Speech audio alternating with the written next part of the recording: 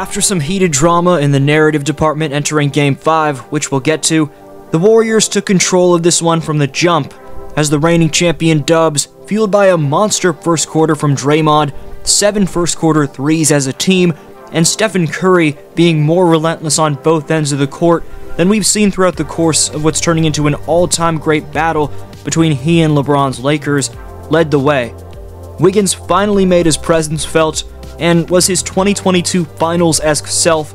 Jordan Poole was proving salty doubters across the globe dead wrong with the killer mentality he proved to have back at Michigan, and throughout his 4 years in the association, maybe proving to Kerr he deserves more playing time. JP can still be more efficient, but he is playing on half a foot, and his 11 points were impactful.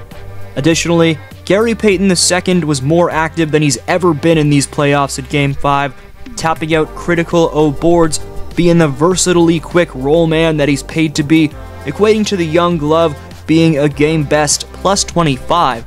Stay tuned for how the Dubs just swung momentum and kept their dynasty alive when many were counting them out. Before that, just 12.1% of you watching are subscribed, so please subscribe. Also splash thumbs up for the YouTube algorithm, and follow at DFlowHoops on Instagram and Twitter.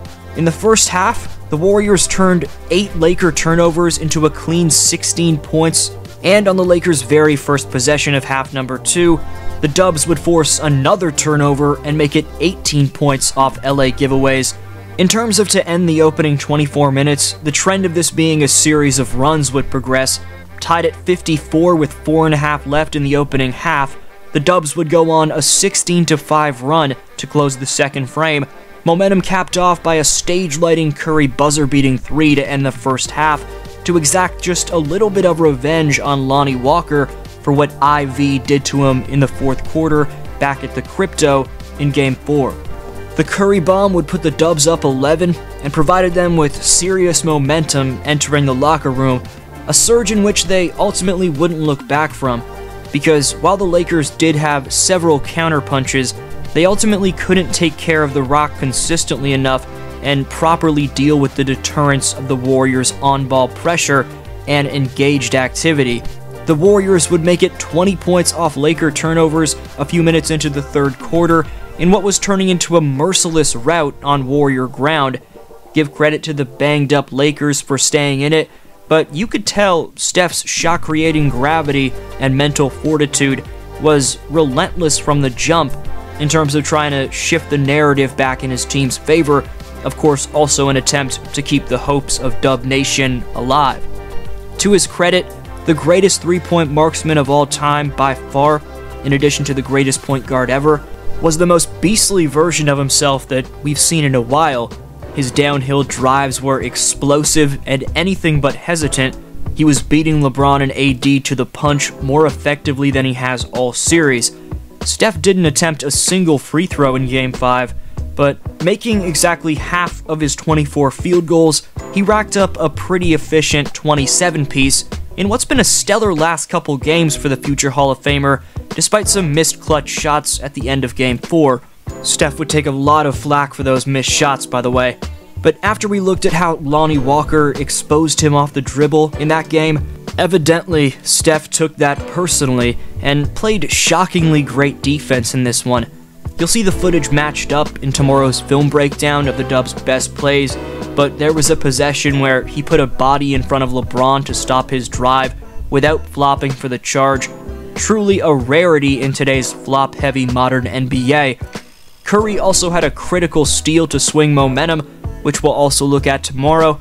Meanwhile, Draymond's impact on this one was prominent. Man stuffed the stat sheet with 20 points, 10 boards, 4 dimes, 2 steals, and a block. He was consistently penetrating the lane after utilizing that patented, ever-so-effective fake dribble handoff. He was trash-talking like his usual self from the jump to buy some Laker real estate. He was hitting timely jump shots to space the floor throughout the entirety of the game, including a clutch midi to seal it. Draymond must bring that same energy and focus into Game 6 if the Road Warriors will have a shot at dethroning King James for a second consecutive outing. Dre's evidently at his best between the lines when his intensity is nurtured into a healthy yet determined combination of anger and aggressiveness, His intimidation factor and peskiness was one of the driving forces in this Warriors W.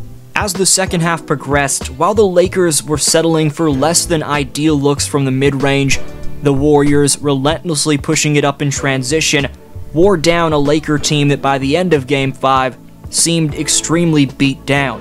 Whether it was AD being forced to leave with a concussion, which we'll get to later on, being wheelchaired to the locker room, LeBron aggravating his already partially torn tendon in his foot, or Lonnie Walker getting shook up near the end, the question marks on the injury front will certainly loom heavily in the brains of Laker fans as we approach a pivotal Game 6 back in Hollywood. Before touching on that upcoming outing, TNT's Chris Haynes spoke on the Lakers' response to the Warriors' complaints about the officiating entering this Game 5. The full report from Haynes read, quote, "Steve Kerr said that the Lakers are getting away with flopping and that they're fooling the refs. He's encouraging the refs to look deeper into that and not fall for it. I had to get the Lakers' perspective about how they feel about Steve Kerr calling gamesmanship at this point. I texted a prominent Lakers player. This was his response. Let them bitch and complain. It shows weakness and frustration. We can't get caught up in that game. We just have to play and keep fighting." End quote. As I often say, both sides can claim that it's rigged when things don't go their way, which ultimately comes down to the heavy emotions that the NBA can inflict on the most passionate of fans. Fact of the matter is, the Lakers were the more aggressive team in the games that they got the benefit of the doubt in terms of the whistle, and in games like this one, the Warriors were the more aggressive team, and they received the better whistle.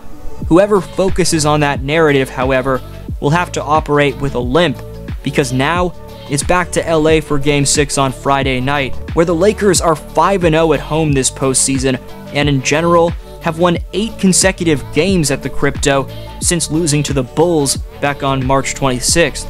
Biggest concern if you're a Laker fan, though, is obviously the health of Anthony Davis.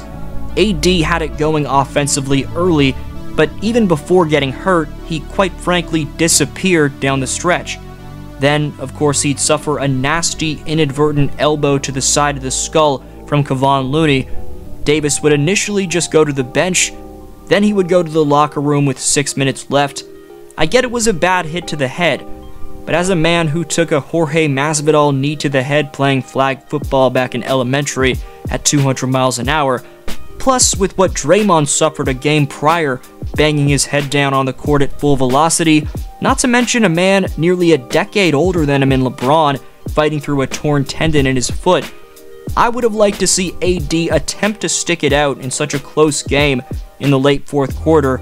Then again, maybe the severity is worse than I'm making it out to be, and if that's the case, and he could potentially miss Game 6 at home, the Lakers' season, despite being up 3-2 in this series and being up 3-1 at one point, could legitimately be in jeopardy.